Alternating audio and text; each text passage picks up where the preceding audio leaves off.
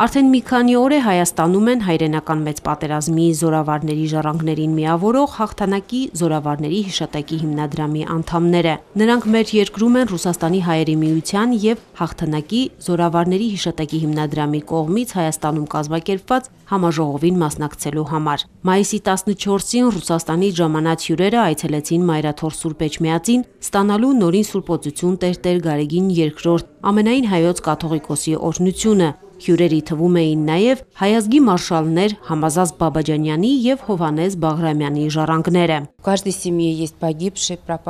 Ամեն ընտանիքում կա զոհ, անհետ կորած, հերոս։ Այդ պատճառով հայրենական մեծ պատերազմի թեման շատ կարևոր է ինչպես հայերի, այնպես էլ ռուսների համար, եւ մենք այս այցելությամբ հաստատում ենք, որ հիշում ենք բոլոր նրանց, ովքեր իրենց կյանքն են տվել հանուն մեզ, որ մենք ապրենք, սերունդներ ունենանք։ Ես այսօր մեծ ջերմություն զգացի եւ լսեցի իմաստուն խոսքեր։ Կաթողիկոսը շեշտեց հայ-ռուսական դարավոր բարեկամությունը։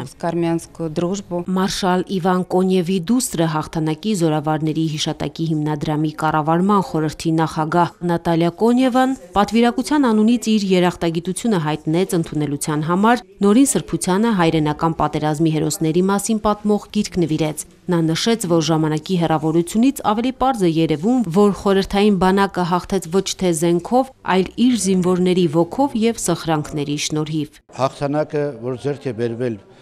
բազմաթիվ միլիոնավոր զոհերի գնով, սուրբ է եւ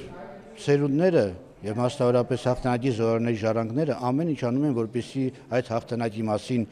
հիշատակը անմար լինի,